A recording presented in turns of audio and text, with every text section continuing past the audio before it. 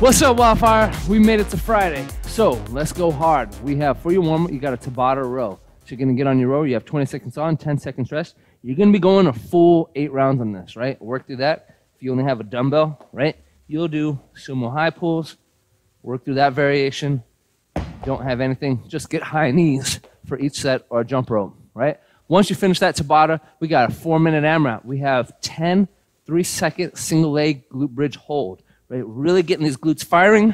So from here, drive up, hold, 2, 3, back down, switch, 2, 3. Good? Once you finish those 10, we're getting our mid-thoracic nice and loose. You're gonna get some lunge and twist. So lunge down, open up that hip flexor. This week you had a lot of work. Clean and jerk, snatch, back squat, right? So really wanna open up these hip flexors. Get this nice and open. Get that nice twist.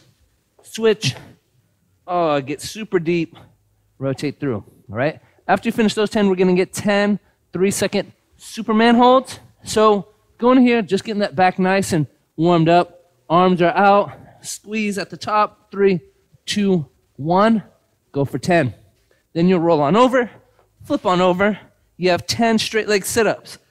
Just stretching out these hamstrings, core engaged, up, reach, get that nice and loose. Cool? Now, let's get ready for our strength. All right, guys, so for your Friday strength, we're working deficit deadlifts, right? Normally we go off a 45-pound plate or something about 3 inches from the ground. What this works is a lower extremity of your hamstrings. It helps build that lower part so our first pull is stronger, right? We're working 5 sets of 5 on this. So that once we have that plate, we're kind of centered right underneath it.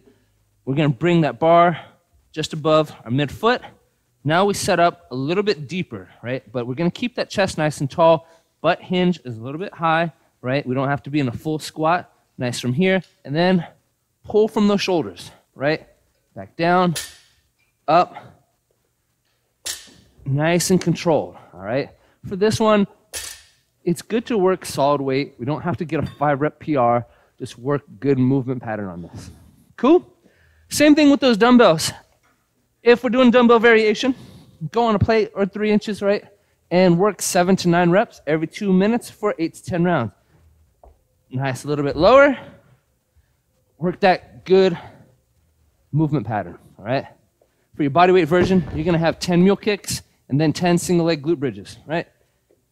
Mule kick, right down, glute bridge, right? You want to make this more challenging, add a deck squat. Go back into the other mule kick. Switch legs, have fun with that. Cool? Every 2 minutes for 10 rounds. Now for your WOD, short, sweet, and fast. Cool? For time, you have 50 calories on the rower, all right? Just go hard, have a rower right here. So we got 50 calories for time, right? Now we're working this, we're working strong pulls, right? You feel this, look at this extension. This extension is almost like a deficit deadlift. I'm overextending, keep my heels planted, I pull back, drive right through, right? Strong pulls are better than super fast pulls. Keep your cadence the same in your calories per hour. You'll knock this out 2 minutes or less, all right?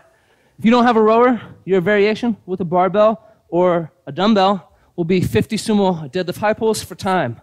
Keep that chest tall, pull right through for 50, all right? Bodyweight version, you're going in, 800-meter run, knock it out. Cool? Enjoy your Friday workout. Until next time, see you then.